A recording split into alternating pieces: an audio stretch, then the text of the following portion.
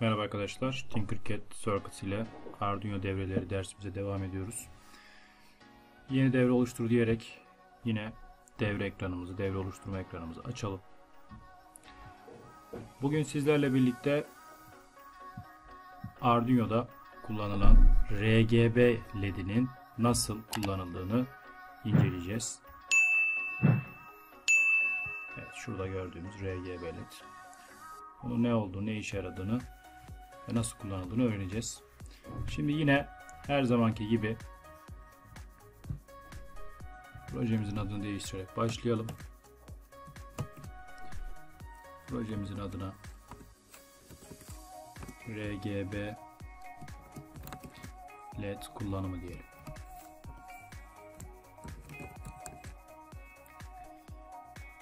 Projemizin adını yazdık. Şimdi yine daha önceki projelerde her zaman aldığımız gibi bir adet Arduino unu alıyorum. Bir adet de deneysel devre tahtası alıyorum.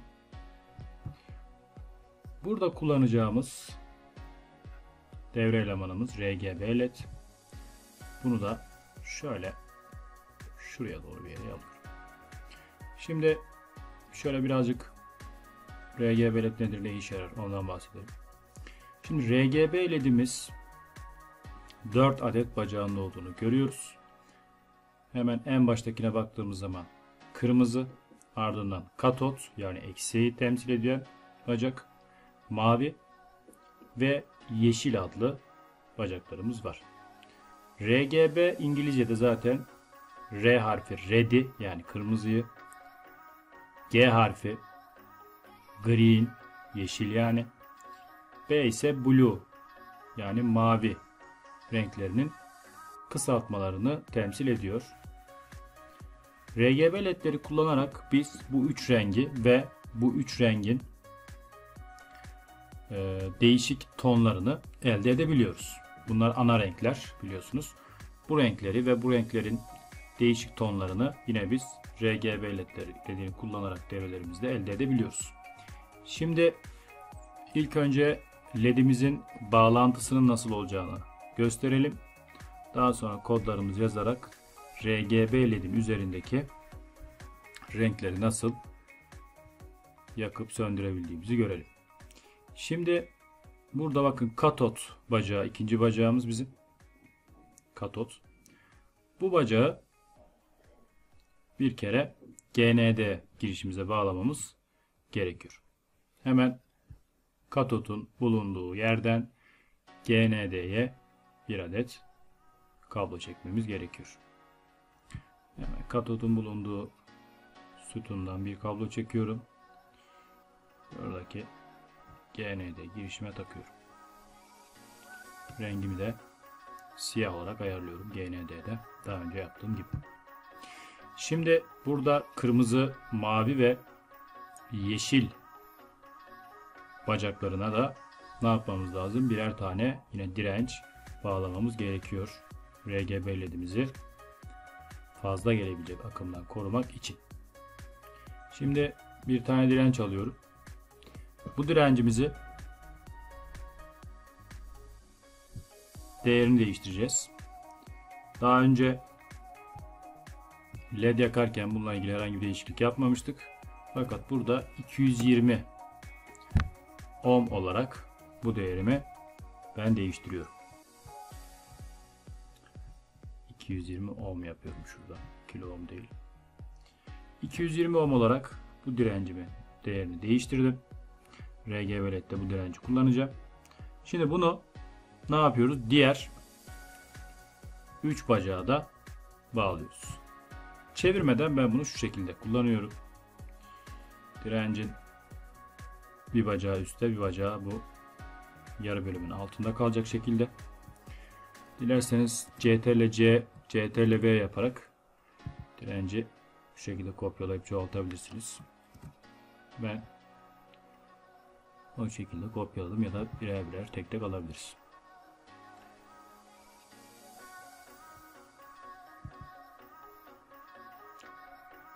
Evet, direncin bacaklarına bu şekilde dirençlerimizi, ledimizin bacaklarına, RGB ledimizin dirençlerimizi bağladık. 3 adet direnç bağladık. 220 ohm değerinde oldu bu dirençlerimiz. Şimdi biz buradaki direncin boşta kalan bacaklarından ne yapacağız? Arduino'muza, dijital pinlere bağlantılarımızı yapacağız. Şimdi dijital pinlerde bazı girişlerin önünde burada bakın dijital PWM parantez içerisinde yazıyor ve o işaretler var. Bakın. Bu pinlerin özelliği şu. PWM pinleri diyoruz bunlara. 3 numarada var, 5'te var, 6'da var, 9, 10 ve 11'de var. Bu pinlerin özelliği buradaki akım değerini biz kodlarımızı yazarak değiştirebiliyoruz. Yani fazla veya az akım gönderebiliyoruz. Diğerlerinde böyle bir şansımız yok ama bu PWM pinleri yani 3, 5, 6, 9, 10 ve 11 nolu pinleri kullanırsak eğer buradaki akım değerini değiştirebiliyoruz. Ve RGB ledimizde biz bu PWM pinlerini kullanmamız gerekiyor. Yani şu başlarındaki şu işaret olan pinler. Şimdi hemen ilk olarak kırmızı bacağın bağlantısını yaparak başlıyorum. Ben 9, 10 ve 11 numaralı pinleri kullanacağım. Bağlantılarımı yaparken.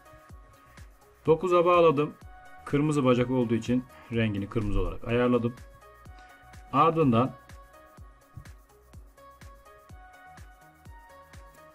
mavinin bağlantısını yapacağım.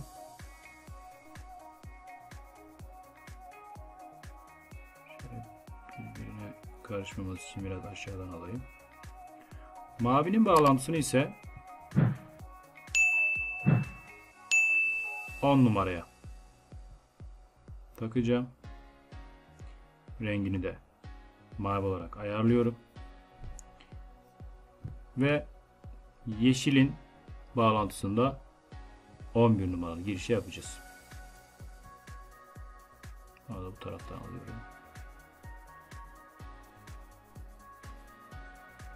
Şöyle çekeyim. Bu da 11 numaralı girişe takacağım. Evet, rengimi de yeşil olarak ayarladım. Evet, RGB ledimizin bağlantısı hazır.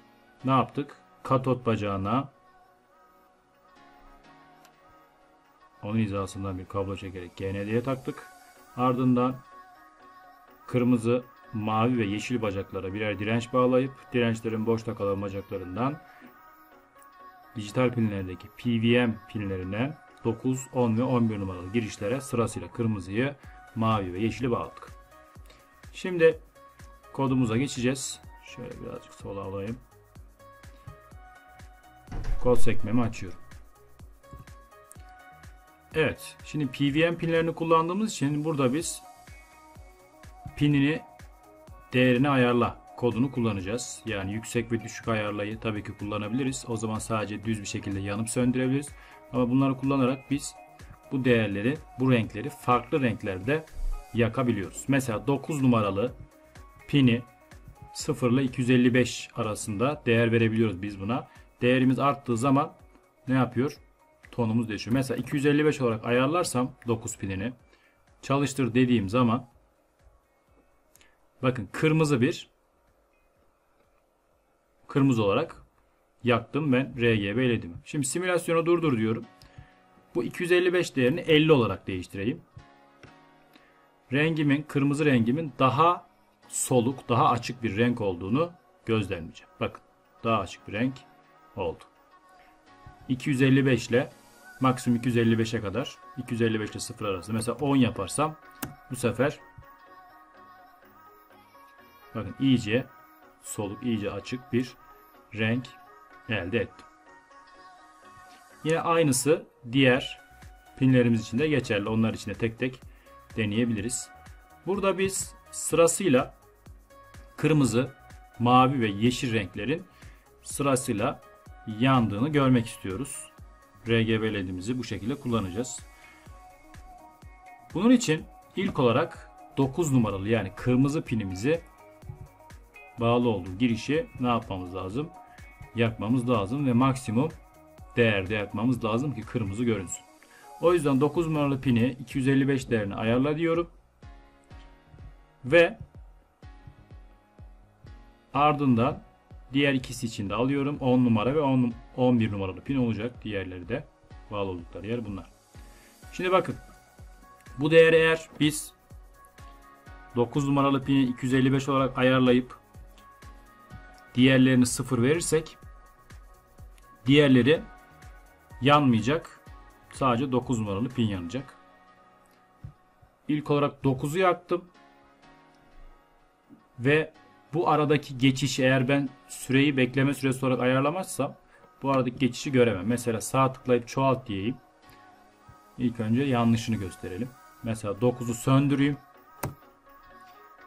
10 numaralı pini yakalım. Yine 11'de sönük olarak kalsın. Şimdi bakın bu halle çalıştırırsam ne oluyor? Evet. Bakın 9 numaralı pin ve 10 numaralı pin. Bakın ikisi aynı anda. Önce 9 yandı, sonra 10 yandı. Bu aradaki geçişi biz göremiyoruz. Araya bir bekleme süresi koymadığımız için. Bunun için biz tüm bu 3 rengi de sağlıklı olarak görebilmemiz için araya bekleme süresi koymamız lazım. Şunu da göstereyim. Üçünü de biz eğer yakarsak ne olur? Yani hem kırmızı, mavi ve yeşil. Bakın üçüne de 255 değerini verelim. Üçünü de yaktığımız zaman bu üç rengin karışımının beyaz renk ettiğini göreceğiz. Bakın üçünü de yakarsak beyaz renk elde ediyoruz.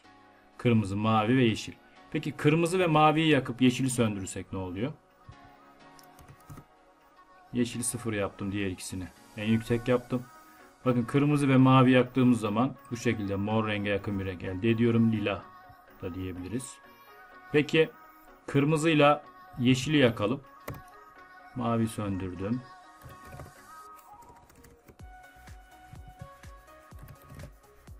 Hepsini en yüksek 255 olarak ayarladık. Bunu çalıştırdık.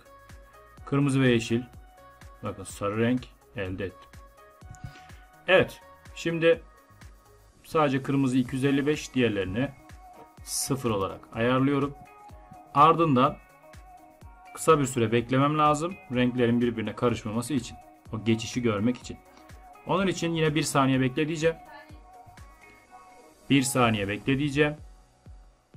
Ardından yine şu yukarıdaki kodun aynısını koyacağız. Şöyle yukarıdan sağ tıkla kopyaladım 4'ünü birden. Bu sefer ne yapacağım? Kırmızıyı söndüreceğim. Maviyi yakacağım. Yeşil yine sönük kalacak. Yine süremiz 1 saniye olacak. Yine şuradan kopyalayalım. Kırmızıyı söndürdük yine. Mavi de sönsün. Yeşil yansın bu defa. Onu da 1 saniye yine bekle dedik. Şimdi simülasyonu başlat diyerek kırmızı, mavi ve yeşil renklerin sırasıyla yandığını görelim.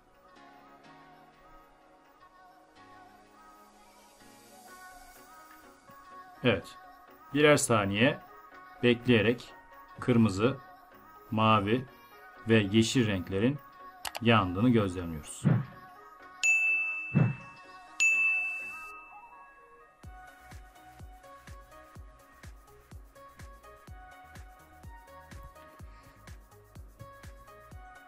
Evet arkadaşlar, RGB ledini kullanarak bu şekilde kırmızı, mavi ve yeşil ve bunların değişik tonlarından ışıklar elde edebiliyoruz. Tek bir led kullanarak. Normalde biz led kullanarak farklı renkler elde edebiliyoruz ama bunu tek led üzerinden bu şekilde elde edebiliyoruz. Evet arkadaşlar, bugünkü dersimizde RGB ledin Arduino üzerinde nasıl kullanıldığını öğrendik. Ve bir devre elemanımızı da tanımış olduk bu şekilde. Bugünkü dersimiz bu kadardı. Sonraki derslerde görüşmek üzere. Hoşça kalın.